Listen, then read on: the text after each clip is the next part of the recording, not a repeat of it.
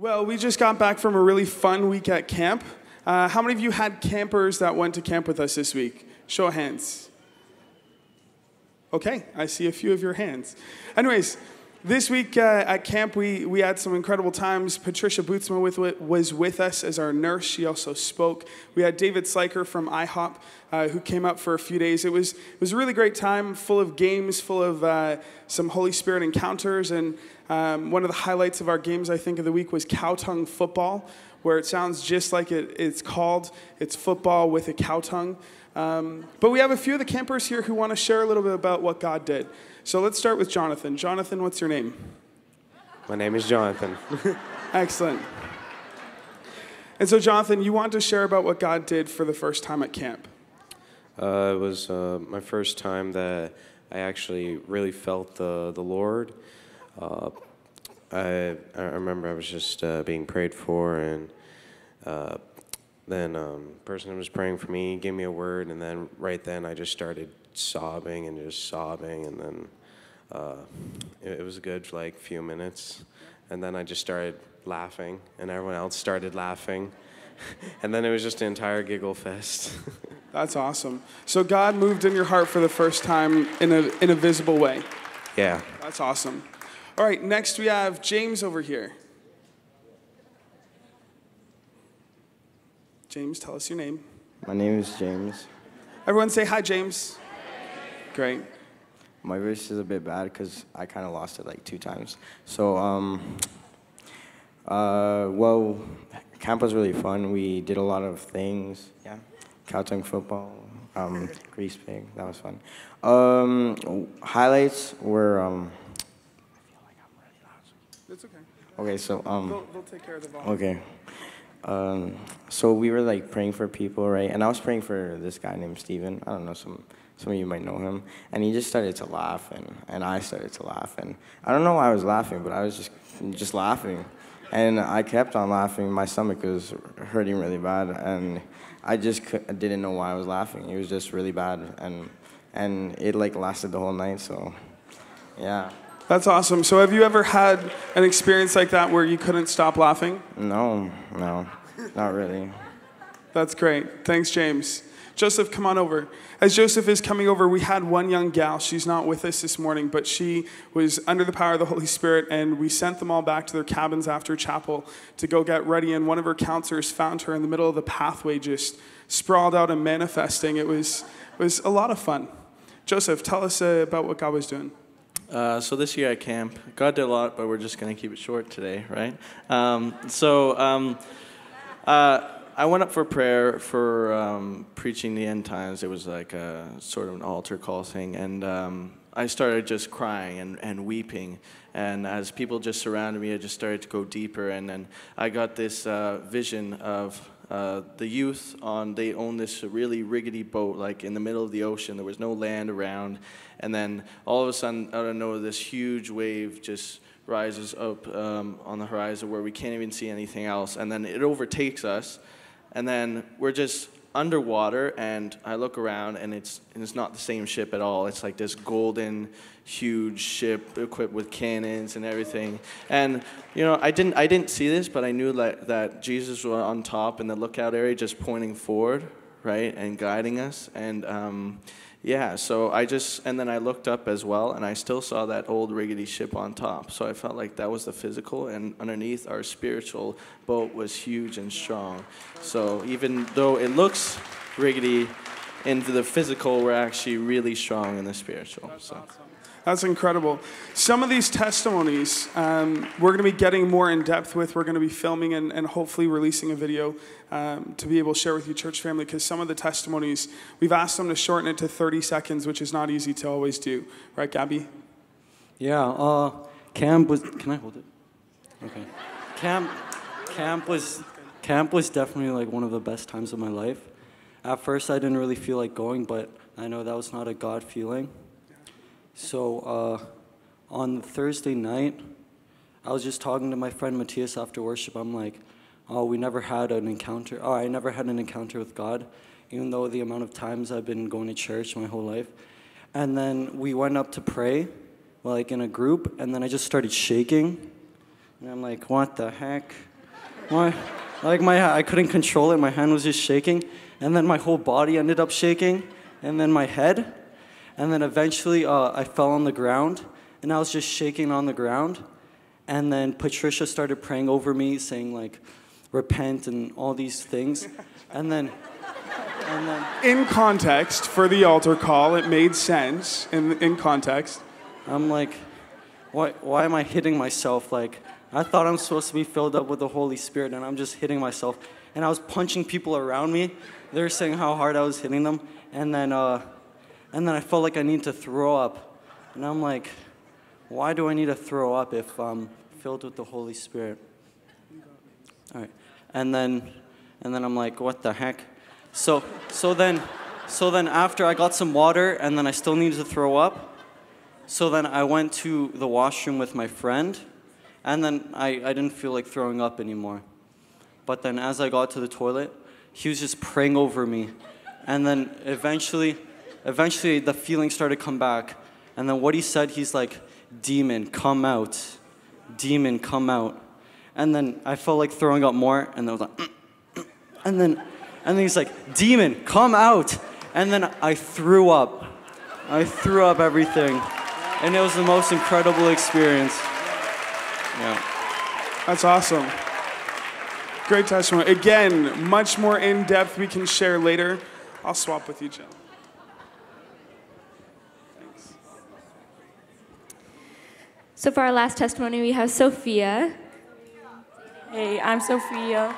So Sophia was on my team at camp, so I got to know her really well. And God did a lot of amazing stuff in her heart. So Sophia, how long ago did you stop going to church?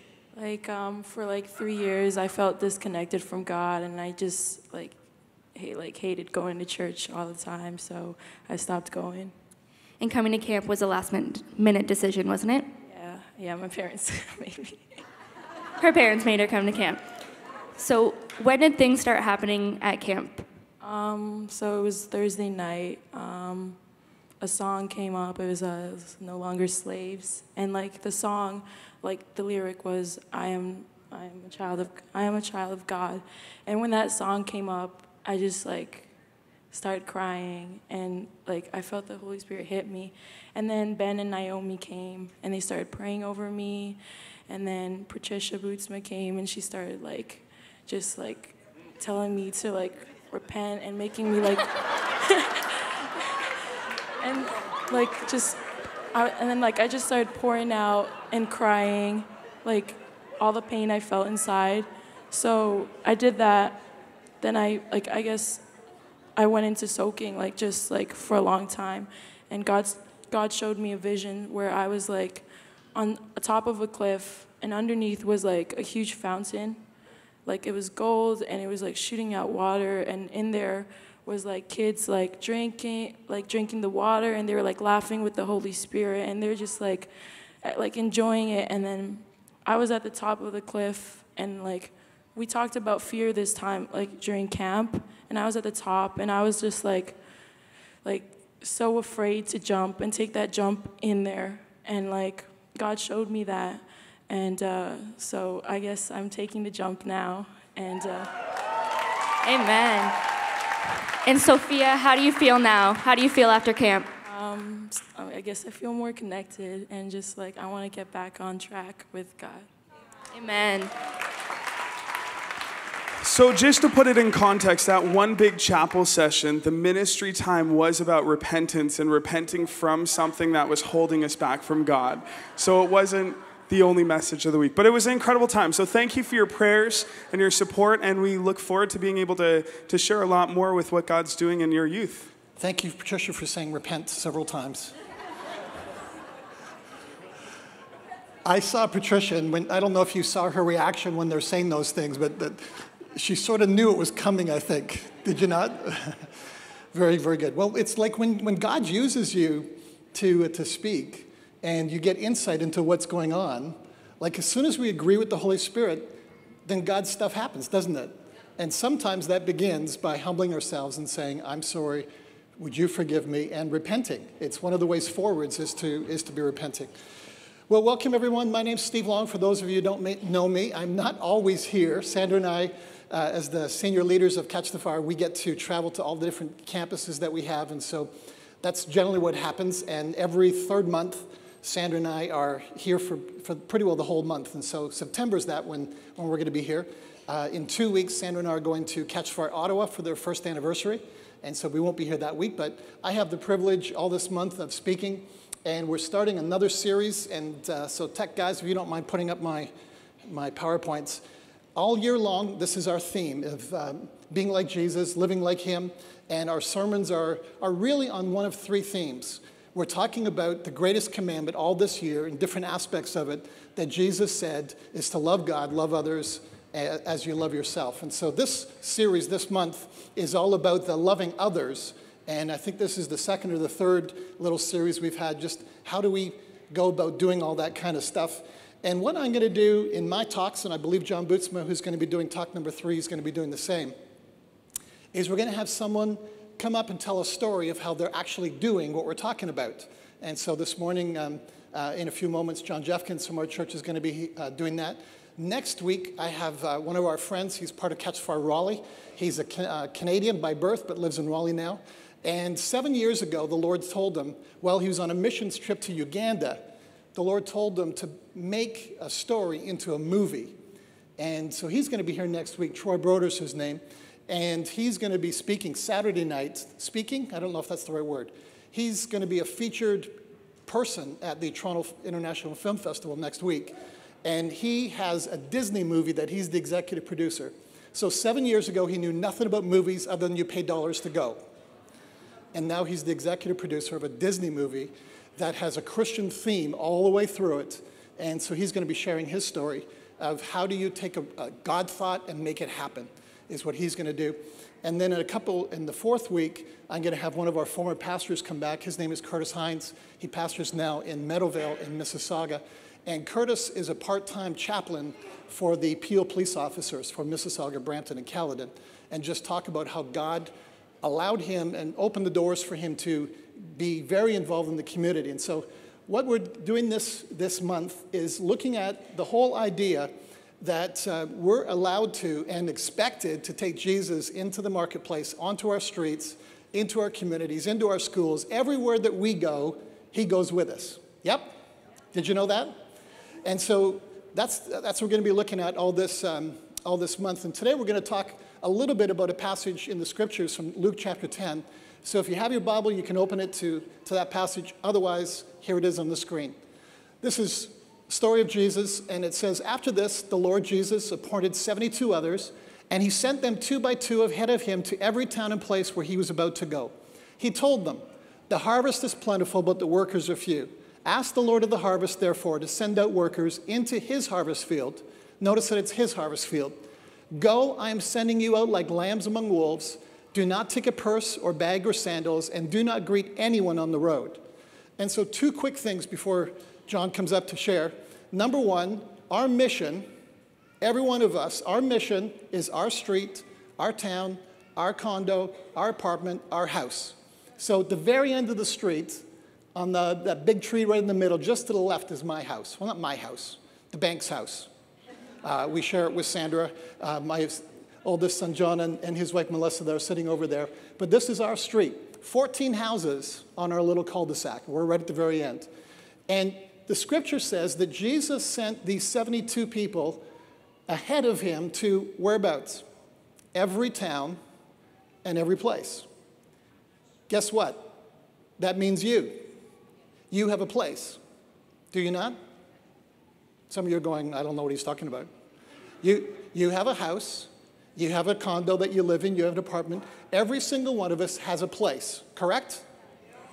So the principle here is that everywhere that Jesus wants to go, he's sending people. And look at the end of this little verse. It says, to every town and place where Jesus was about to go. I had never seen this verse before. Or I'd seen the verse before. I'd read it lots and lots of times.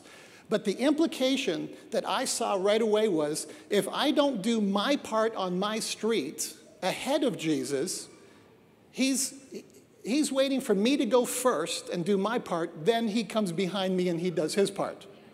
I'd never seen that before. Well, I had, but I'd never seen it. And here it is his promises that when we go ahead, he comes after us. So last night, as I'm preparing, I'm thinking about my sermon. I'm working in my backyard. We're building a patio area. And so as I'm shoveling gravel, I'm looking down my street and I realize, you know what? I haven't prayed on my street today. So I just went down this one side and came back, got to talk to 3 of my neighbors in like 5 minutes. And just walking up my street, coming back down, and people happen to be outside. You just wave, you say hi, all those different kind of things. And one of my neighbors, in fact, we share a driveway, and he lives in the basement of this house, and he parks his car in his side of the driveway, and he has a really nice car, and he loves his car. He's one of those guys that his car's always clean. And he had told us that when we're going to be working on our backyard and taking gravel, which is dumped in our driveway, and wheel it in the wheelbarrow to the backyard, could we please let him know because he doesn't want to have gravel dust on his car? That's appropriate. So I went and knocked on his door and said, we're moving the gravel today. And so he parked his car further down the driveway and out of dust zone. And so we're doing all that. And then at the end of the night, 8 o'clock, 8:30 last night, I went and knocked on his door again to tell him he could move his car back to his normal parking spot. And we probably had 15 minutes of discussing. And guess what? He's interviewing me about Jesus.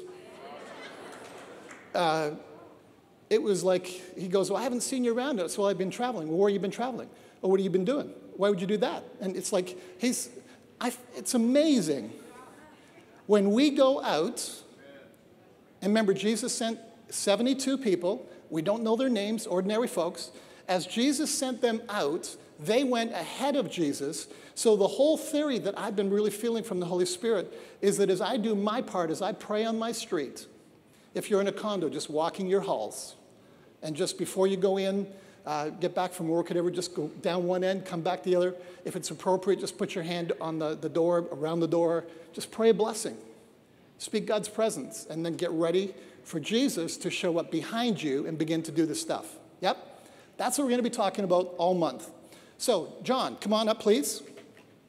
This is John Jeffkins. Give him a hand. Yay.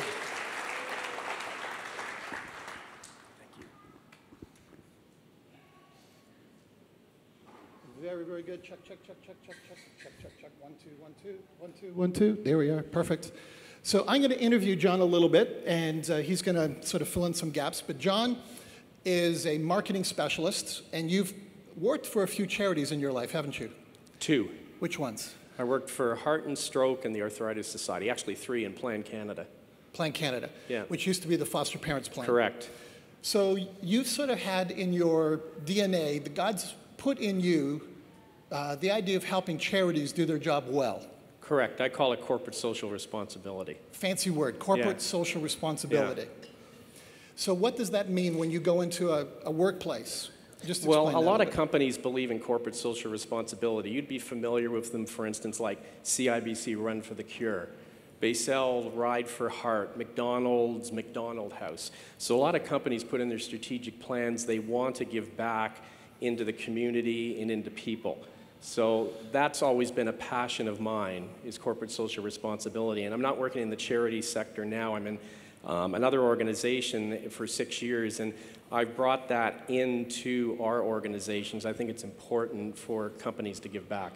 So you're head of marketing for an electrical company? National Association for the Electrical Industry. So it's all the electricians, all the unions, that kind of stuff, It's all the more companies across Canada? Manufacturers and distributors, those that make lights and ballasts and all that type of stuff. All that kind of stuff. Yeah.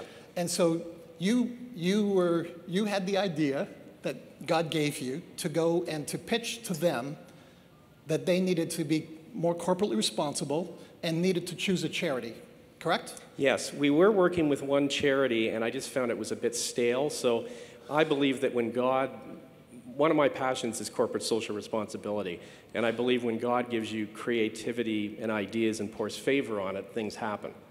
Yeah. So I actually, to your point, I ended the other program, and I had the idea of starting this new one with this other organization. So the one that you suggested was a Christian organization. So how did that go over? Tell people what the organization is and how that process goes. Well, presenting that to the big shots. It's actually Habitat for Humanity.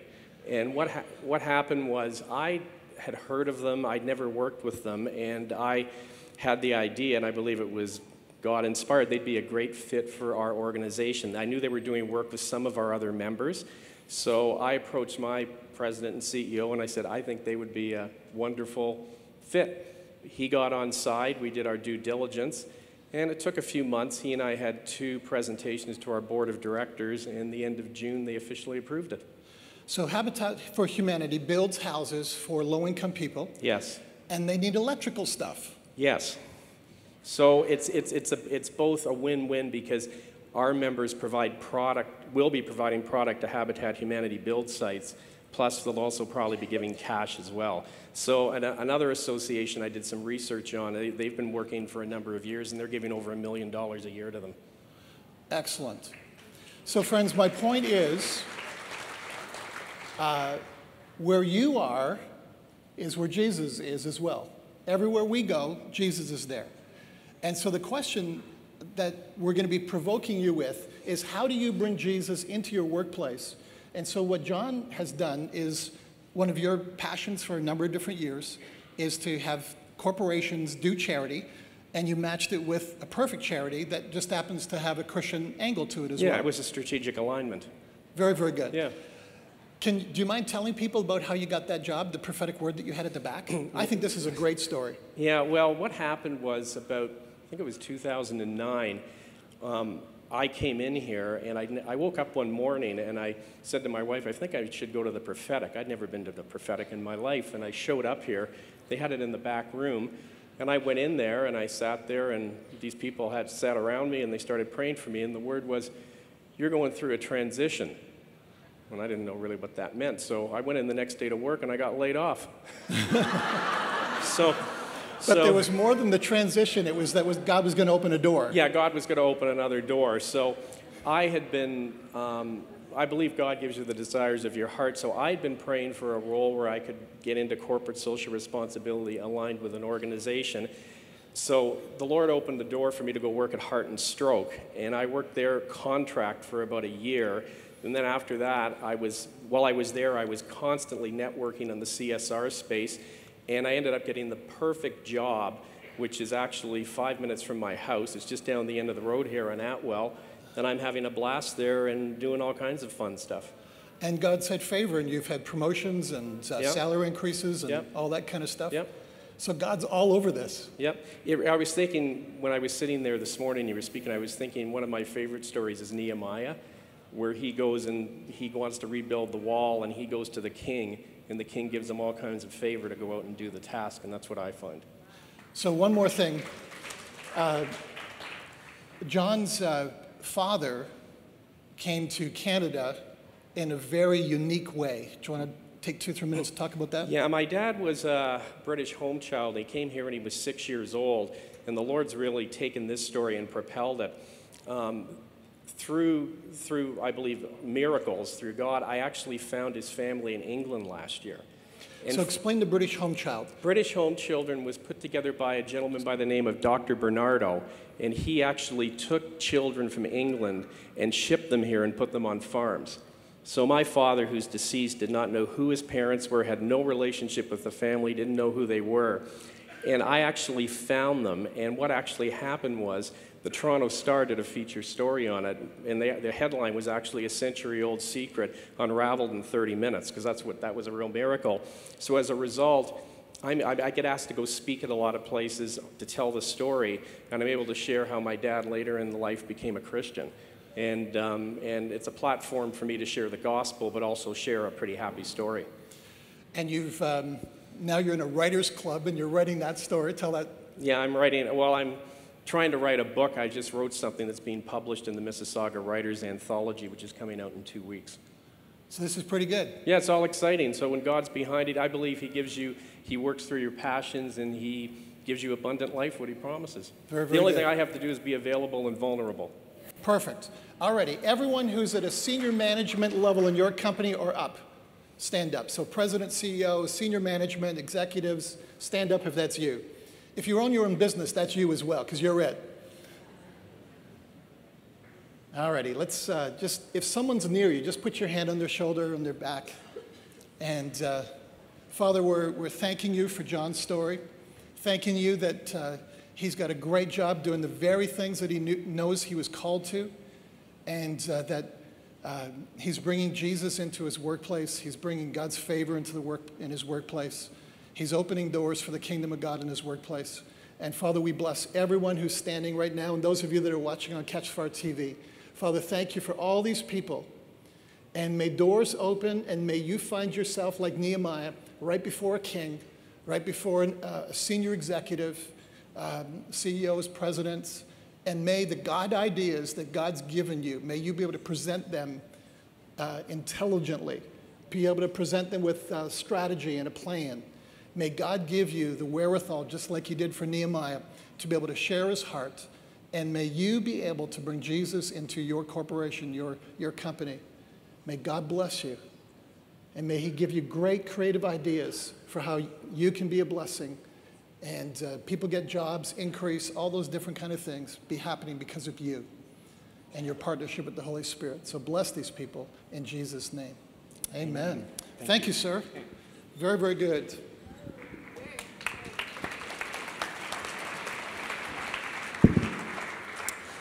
So back to the passage, if you don't mind, and tech team, thank you for putting that up right away.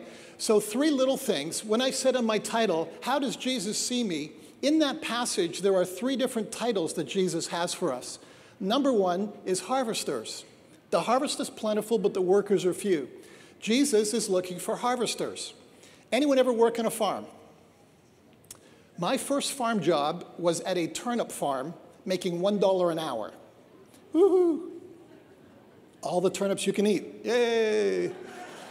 And my job in the summer was with a hoe, was to go up and down the rows and just hoe the turnips, pull out weeds, all that kind of stuff. In the fall, I got the job to work in the turnip barn. And so all the turnips are harvested, they're put on a conveyor, put through the roof of the barn, fall down, and now the barn is full of turnips. And after school, I would go there, and you'd go in the side door, you grab some turnips, wash them, cut the ends off, put wax on them, put it in a box, send them down to the food terminal, and da-da-da-da. The best part of working at that farm was the harvest. Best part. The hoeing in the summer was not fun. Believe it or not, $1 an hour did not motivate me.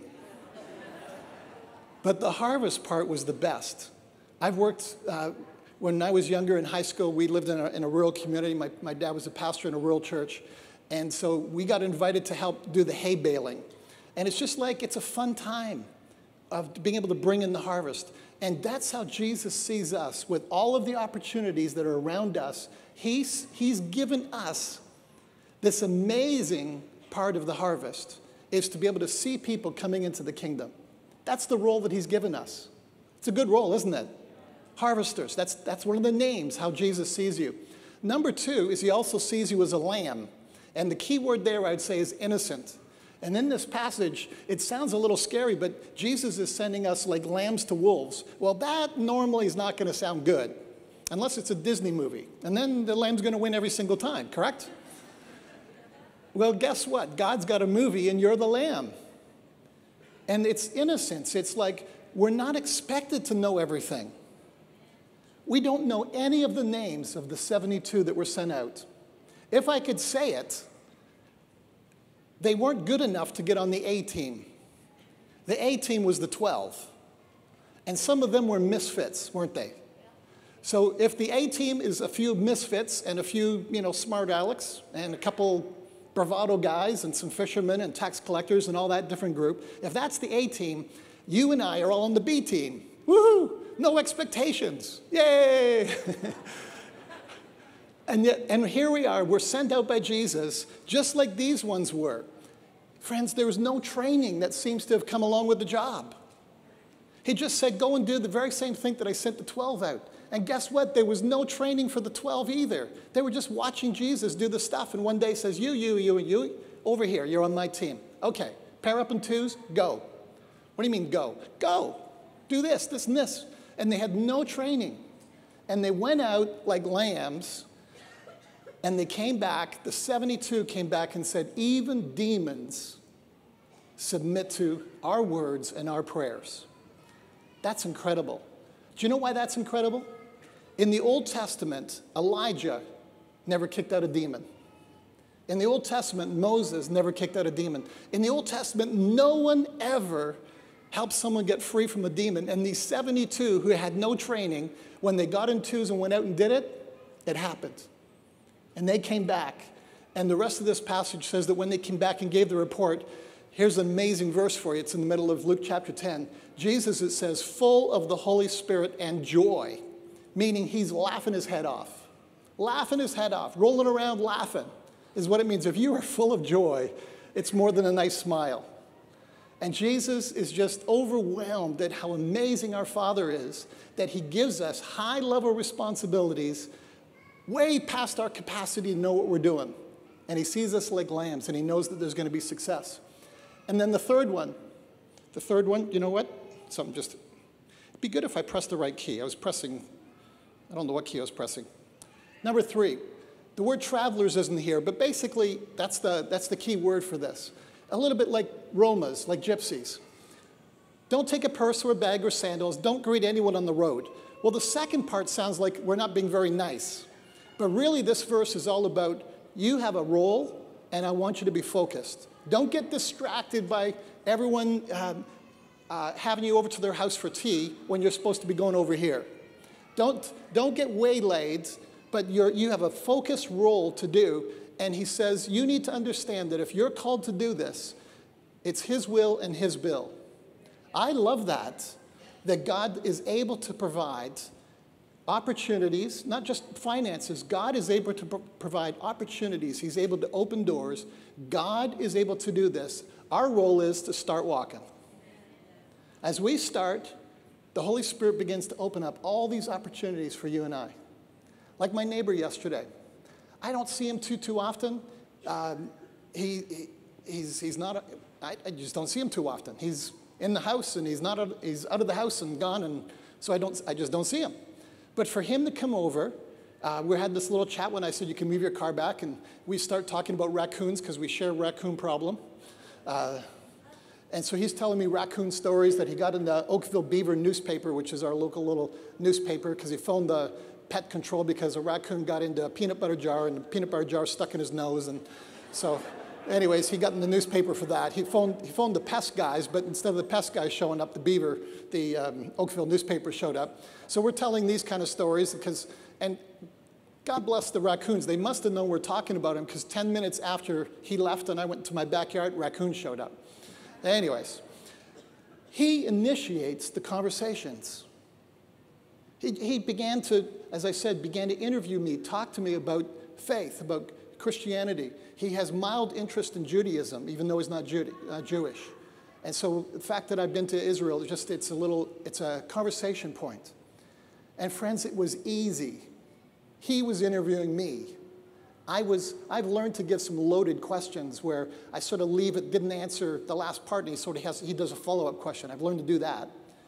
But it's amazing that when you and I go, the Holy Spirit follows after us, is what Jesus said. So friends, here's some homework for everyone for the month of September.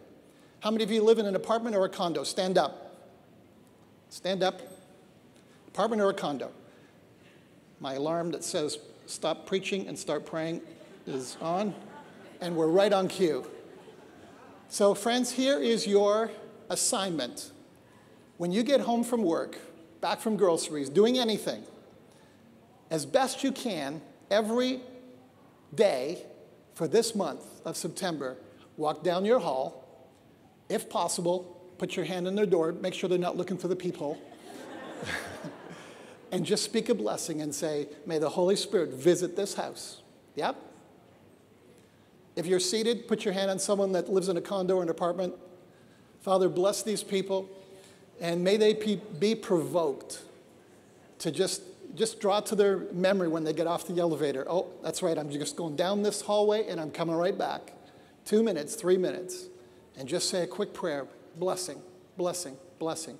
speaking peace onto your floor. May that happen in Jesus' name. If you live in a house, stand up. Yay, that's more of you. So you folks need to grab someone's hand. Your job is the very same. Guys, do you mind putting me back up on the screen again? So friends, here's everyone's job. House owners, those of you in condos. Number one, as you walk in the street, speak peace. Yep, that's our job this month. Get to know your people and the role that Jesus had. We're going to look at this later on, but remember when Ed Savosa was here about 2 months ago, was teaching us about this, is once you get to know your neighbors, have a meal with them, have coffee with them, have a block party, do something like that. Number 3 is listen when you're having those conversations. Do not preach the gospel yet. Yet. Listen. Find out what's going on. Find out challenges in their home, health problems, financial problems. As you listen, they will start talking because you're on assignment from the Lord. You're a harvester. As you do your part, who comes after you? Jesus does. So expect that people are going to start opening their mouth and sharing. And then number 4, now you get an opportunity to go to someone and say, you know, last time I saw you, you were saying that you and your spouse are really going through some marriage problems. Well, my wife and I, we've been praying every day for you. Anything change, anything better? And if stuff's happened, if healing has happened, if a job has come about, they're going to credit you, and you become their best neighbor ever. When Sandra and I moved, and we went to our, sorry, we forgot to pray for you guys. Sit down just for a second, house owners, or house people. I'll get you in just a moment. When Sandra and I, in fact, 1 year ago today was the day that we moved to Oakville. We were 30 years in Mississauga, 15 years at one house, and the neighbors that we shared a driveway with, because we have a semi-detached house that we had in Mississauga. That's what we have in Oakville as well now. And Glenda, when we went across to tell Glenda that we were selling our house, she cried. The reason she cried is she said that we have been her best neighbors ever, and they've lived in that house 60 years. Best neighbors ever. Why were we the best neighbors? We're good looking. No. I don't think that had anything to do with it. We just cared for them. We loved them. We prayed for them. When her husband was in a car accident, was in the hospital visiting, shoveled their driveway in the wintertime, did all that kind of stuff. And friends, that's what we're looking for, is that your neighbor recognizes that you have something in the kingdom of God to be able to offer to them. Amen? If you live in a house, now stand up. Alrighty. Those of you who live in a condo or an apartment, you need to run around and get out of your chair and just go and lay hands on 10 people. Quickly, move. Those of you in condos, just move around. Holy Spirit, we're blessing people who live in a house, whether you own it or rent it. Holy Spirit, we're welcoming you to give us opportunities. And friends, your assignment this month, as best you can, is to walk your street every morning, take your dog, take your grandkids like Sandra and I do, and just walk your street. For Sandra and I, it's 14. Ed Savosa was suggesting pray for the 5 houses on your left and on your right and the 10 across the street from you. That's it. Don't try to pray for all of Yonge Street. Just 5 houses on either side and 10 across the street. And Father, we're asking that amazing opportunities would come to us this month, in the month of September. Father, may we be the hands of Jesus. May we be the mouth of Jesus. And friends that are standing, we bless you to be harvesters. We bless you to be lambs. And we bless you to be those who travel, taking Jesus everywhere you go. And Father, we're holding you to your promise in this scripture that as we go ahead of you, you will come behind and you'll begin to touch the hearts of people that need to know you. We bless you today in Jesus' name. Amen. Everyone stand up with me. Sandra, come on up, if you don't mind. In just a moment when we dismiss, just want to remind you, we're having the overflow at the back there is to sign up for the Connect groups. You'll be able to do that next week as well. And the little brochure that you got in your bulletin this morning, if you got a bulletin, sorry that we ran out, But all the groups are listed there. As Sandra said, on the left-hand side, my left, as you go back, are first of all, the young adult groups. And then at the far side, on my left, is the men's groups. On the back wall is all the ladies' groups. And on this wall over here is all the co-ed groups. So if you're looking to be in a group with a partner, a spouse, that's where you go. Men only, ladies only, etc. Grab someone's hand. I'm just going to welcome the Holy Spirit. Ben, are you still here? Ben, youth? Can I get a couple of the kids who are sharing testimonies that had encounters to come on up and help pray? Just grab a couple, bring them on up. Yes, sorry. John, do you want to just stand up here real quick? Where's Rob McIntosh? Come on up here, Rob, real quick. Sorry, just before while the youth are coming up to pray. John and Rob are going to be starting a group that's going to be 4 weeks only.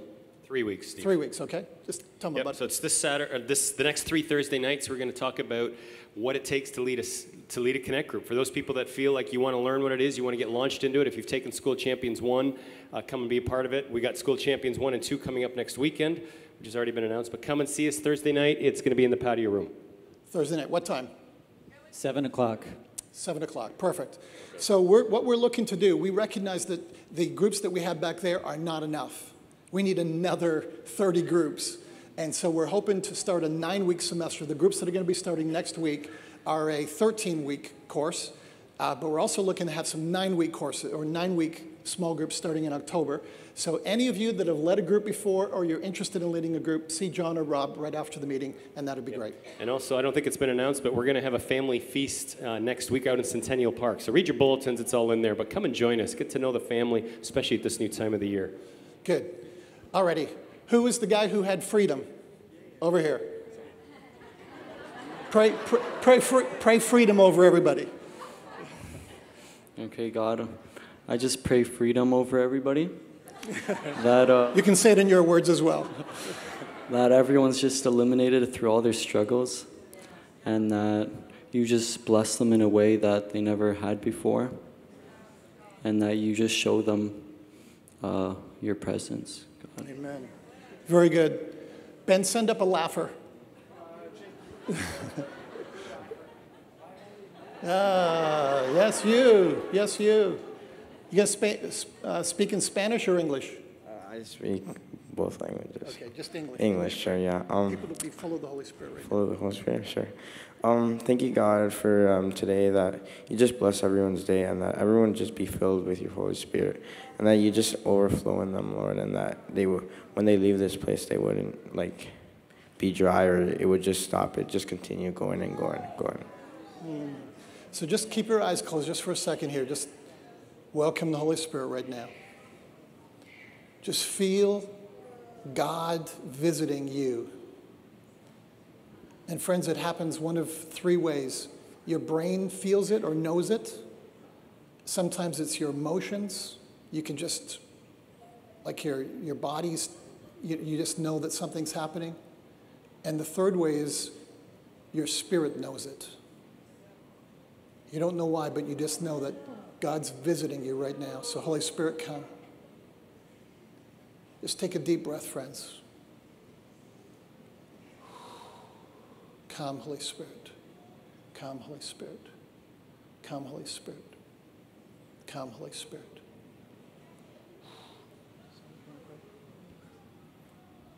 Yeah. Father, I just so thank you that this morning, Lord, you just came. And Father, even as we end this service, Lord, that you just come and you continue to fill us, Father. And so, Lord, let today, one of the words that came out of the worship this morning was we needed to say yes. You know, that there was a shifting, there was a turning point in what the Lord has said. And it's not just yes for today, but it's yes for always. And so if that's you, just put your hand on your heart. If you, Lord, today we are choosing to say yes. We're saying yes to you for what you want to do, how you want to transition and change us, Father, in this next season, Lord. Father, thank you for a beautiful summer. And Lord, I thank you that fall will be coming, and the colors change, Father, and that's your beauty. And so, Father, we just say yes, and we open our hearts to you. And Father, we welcome you in our homes. We welcome you in our neighborhoods, and we thank you, Lord. So friends, before we go, I've invited our youth that went to camp. So any of the youth that are still here, you went to camp, come on up to the front. And friends, if you'd like prayer this morning, before you leave, come on up and have one of these on fire, fully clean, fully invigorated, fully vibrating, all those different kind of things. So all the youth that went to camp that are here this morning, come on up to the front. If you'd like someone to pray for you, come on up and do that. Come on up and do that.